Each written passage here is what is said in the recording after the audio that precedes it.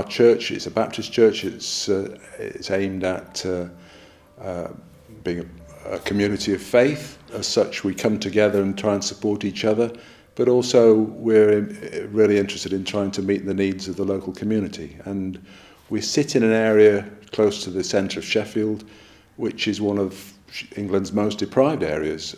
So social economic deprivation are issues that we're aware of. We're trying to understand those needs better and to try and meet those needs and to use our building as a resource to meet those needs. So all sorts of things like lunch clubs, we do that in partnership with outside volunteers as well as ourselves. And we might collaborate with other people to do community meals using surplus supermarket food. Some of our members go out and engage in partnership with other people, so a soup run, which is city centre churches working together for the homeless, or street pastors helping students on a Friday night or a Saturday night, just being out there to help them with their needs. So there's a mixture of activities inside the church run by volunteers, and often the activities are provided by outsiders, so choir groups will come in, and that sort of opportunity for our spaces to be used is welcome. So the building, it was built originally as a church with a Sunday school below it, and then in the 1900s it was extended to add more teaching spaces. So we've got quite an extensive set of rooms, which are really community rooms on the ground floor, and our worship spaces above. It's a listed building, so alterations have to take into account the history and the heritage of the place. When I retired, I found time to come to a church meeting. I discovered that the church was running a £20,000 deficit, and I looked around and saw lots of rooms which were underutilised.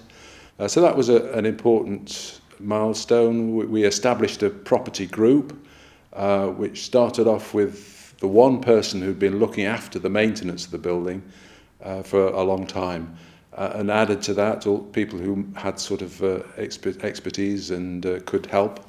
And that property group has really been the vehicle for the church to think about not only repairing and improving the building, but also how we could get it better used, more extensively used. We're probably only using the building 20% of its capacity, and we'd like to grow that.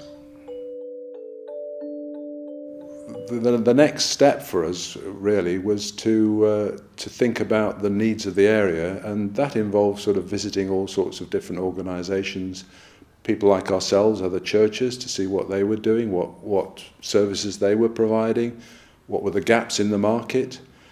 And we made connection with a few people who were doing interesting things, and they ended up being advisors, and sometimes they were so successful in what they were doing that they said, can we use our premises? So we started with St Mary's down the road as a partnership. They have something called Time Builders, which people volunteer to provide activities, and we ended up hosting a food cycle community meal every Wednesday, which was a free community activity. So we prototyped all sorts of things like cafes. We started a cafe with MenCap for learning disabled people to develop employability skills. So partnering with those sort of organisations where we had premises that could help were important contributors to our thinking. We're still learning. Sometimes things don't always work. For example, MenCap couldn't attract the volume of trade because our entrances are so unattractive, and the building doesn't appear to be open for business. So our master plan is all about thinking, how can we improve the entrance areas? To add to the internal volunteers, we've obviously had to engage with professionals, and sometimes we've needed grant income to be able to pay their fees. So the National Churches Trust have provided us with an early development grants that could pay for a master plan for the building. But we were able to add to that with fantastic offers from other professionals who, pro bono, free of charge, offered quantity surveying advice. Another fantastic resource has turned out to be students at our local university.